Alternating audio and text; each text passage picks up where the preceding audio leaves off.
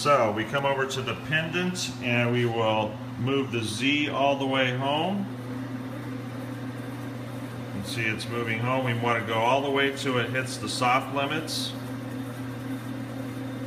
Okay, that is home. Then we want to move the Y all the way out, the other direction. So we move that out.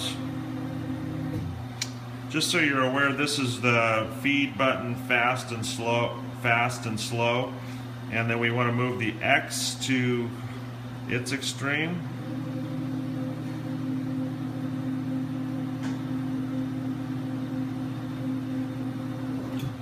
Okay, it's at the extreme.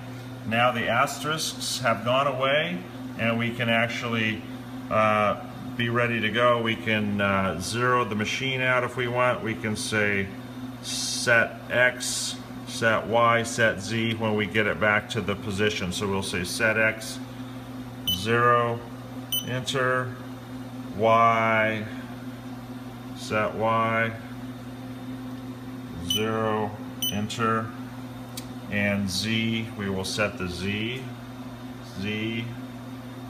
0, enter, and we're all ready to go. So now we will go back and set the machine in position for the burn. Go to machine manual. This is where you have to be turning touch on and off if you're going to be using an indicator, because it sends a signal through it, and if you have touch active, it will not allow the machine to move. It's like an electrode protection. So we'll set it to active, that's fine. We'll go over to our pendant and we will start moving the X-axis back closer to where we want the electrode to be, moving it in the X-axis, moving it in the Y-axis, and moving it in the Z-axis. You have to be careful on the Z.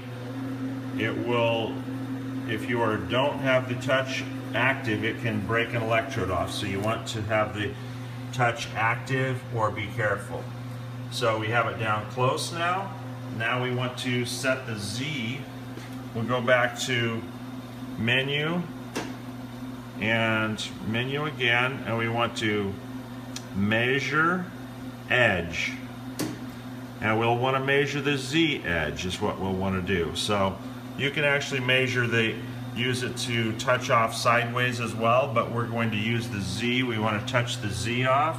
So we see we're a little ways away right now. We'll go to the Z and we'll hold that down, and it will go down and touch it,